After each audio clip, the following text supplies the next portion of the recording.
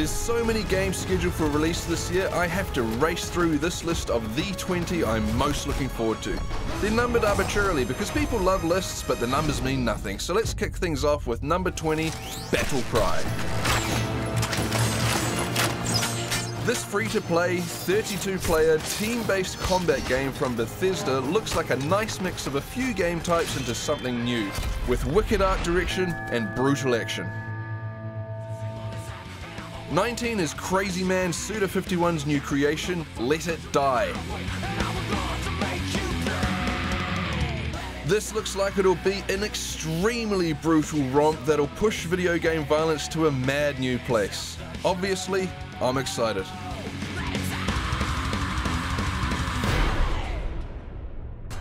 At 18 is Dying Light. This is bringing a fresh parkour and combat system to the very tired area that is zombie gaming. It is intense, edge-of-your-seat, undead wasting fun. Next up is the new Metal Gear Solid, The Phantom Pain. She saved the boss. She was saving herself. Fire! From the master Hideo Kojima, this open-world espionage action title looks gorgeous and is promising a lot to its army of devout fans. When the time comes, I'll pull the trigger. Mike, Emily? 16 is Until Dawn. Hello, Samantha. Looking for me? You're only going to see what I want you to see. Just imagine a Telltale game-style interactive story, only made with amazing 3D graphics and in the spirit of campy teen slasher films like Friday the 13th. Mint. This is a huge, huge year for Star Wars fans for obvious reasons, and EA breathing new life into their beloved Battlefront franchise couldn't come at a better time. Star Wars games have disappointed for quite a while now, but this is a new hope for fans that should deliver. And as someone once said, do or do not, there is no try. In 14th place is the console port of groundbreaking open-world survival horror DayZ. This title pioneered an ingenious new type of gameplay that I sincerely hope works just as well on the consoles. Next up, The Division. Secure Molotov again. Good call, thank you. This is one of many games pushed to 2015 from last year. It's a post-apocalyptic tactical multiplayer third-person shooter, and it still looks great. The Industrial Revolution. But for sheer graphical beauty, the Order 1886 is the prettiest thing on the schedule. This game also plays great with a mix of stealth and guns blazing action, and has an interesting alternate history setting. At 11 is ultra-violent fighting game Mortal Kombat X. Thunder blots out the sun. Temporarily. The next chapter in this notoriously excessive scrapper should be amazing.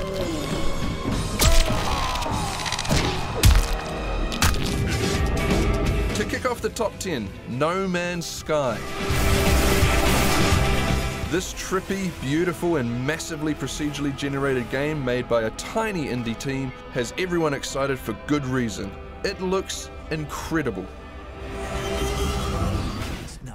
At 9, the new Halo. Put him down once and for all.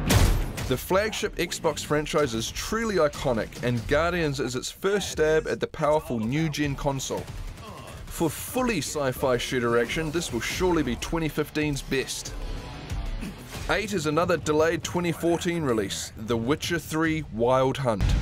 Witcher. I was hoping you'd come. The fantasy genre is very healthy at the moment, and this violent, mature, open-world RPG promises a deeply interesting and epic storyline along with amazing action. You know how this will end. But fantasy franchises don't come much bigger than Game of Thrones. Ask any Lannister, and they do whatever was necessary to save Casterly Rock. Telltale Games is one of the most respected studios on the planet, known for simple games that are driven by incredible storylines.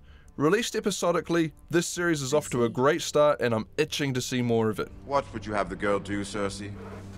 At 6 is the sequel to one of 2013's greatest games, Tomb Raider. If Rise of the Tomb Raider is half as good as the last one, I'd be happy. But as developer Crystal Dynamics is building on the reboot's success and on powerful new-gen consoles for the first time, I expect they'll raise the bar with this one. My top 5 starts with Batman Arkham Knight. The only thing sources agree on is his name, the Arkham Knight. This is the coolest superhero franchise of the gaming world, hands down. The next chapter introduces the Batmobile and a bunch of awesome gameplay with it, along with a new sky-high level of visual beauty. Bring it on!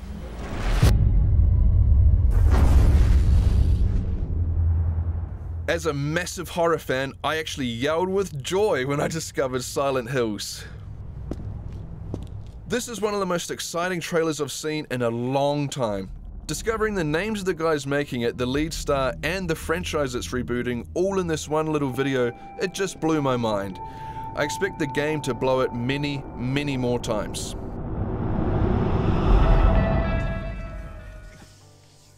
Number 3 belongs to none other than Nathan Drake. Uncharted 4: A Thief's End is the latest from Naughty Dog, one of the best teams in the business. How are they going to follow up on their amazing Uncharted trilogy? Well, from what we've seen of A Thief's End so far, the action has been improved to a whole new level, and the characters and acting are just as endearing and lovable as the original games. Naughty Dog could well set a new high point for the entire medium with this title, and here's hoping they do.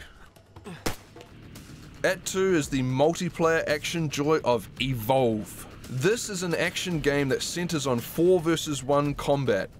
4 human hunters versus 1 massive monster, all controlled by human players. This very simple concept of a co-op and competitive multiplayer mashup is executed tremendously by the Turtle Rock team. It's stupidly fun, and as it's all human controlled, every match is entirely different.